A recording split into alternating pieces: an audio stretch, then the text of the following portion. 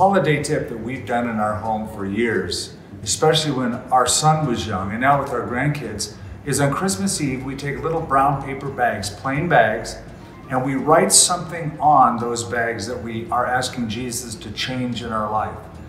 And then we go to bed, and the next day kids wake up and they see bright, shiny holiday bags with goodies, candies, gifts inside of it.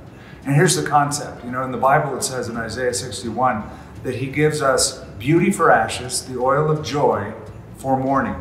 And God is the best exchange program in the world, better than Dillard's, better than Target, better than Nordstrom.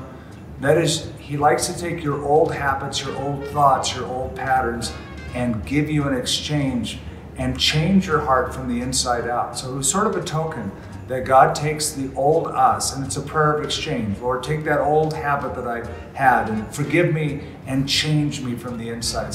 So the kids always look forward to having not only bags changed with goodies, but their hearts changed by Jesus.